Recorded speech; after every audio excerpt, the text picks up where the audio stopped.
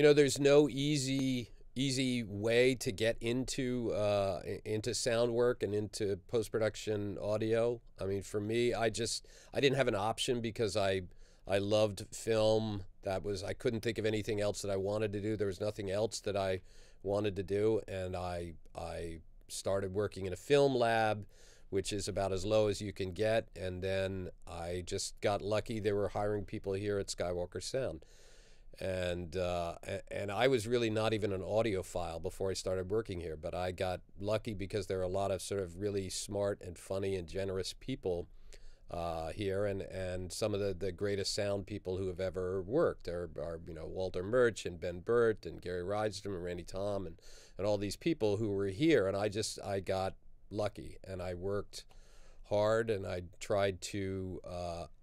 I think one of the things, aside from all the technical aspects, is working well with others. Because when you work on a film, it's like being on a ship. You're stuck with these people for 4 weeks or 4 months or something like that, and you want to enjoy the company of the people that you're on shipboard with.